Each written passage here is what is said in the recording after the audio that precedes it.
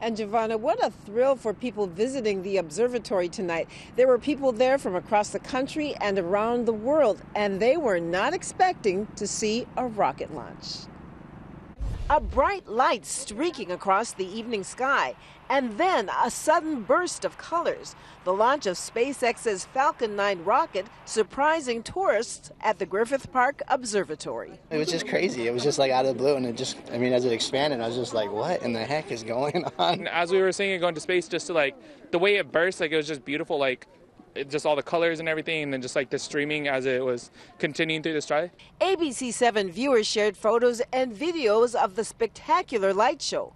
People keeping their eyes and cameras pointed at the sky as the rocket climbed and the cloud of light surrounding the Falcon 9 as it boosted the satellite into orbit. It was pretty impressive. I'd never seen anything like that before. The progression was really interesting to see how it started so small and then when it really gets big and then how it kind of peters out in both directions. Very cool. There's so much colors and it's a wonderful experience, yeah. Many at the observatory who had just watched the planetarium show feeling lucky to witness the rocket launch. Right after we walked out, we saw this thing. We're like, is this part of the show or is, right? And so it freaked me out too because I thought the world was about to end. It was amazing.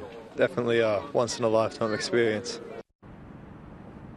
And of course, SpaceX celebrating that first ground landing here on the West Coast. Quite an evening for everyone who witnessed this event. Hello, I'm Mark Brown. Click the ABC7 logo to subscribe to our Eyewitness News YouTube channel.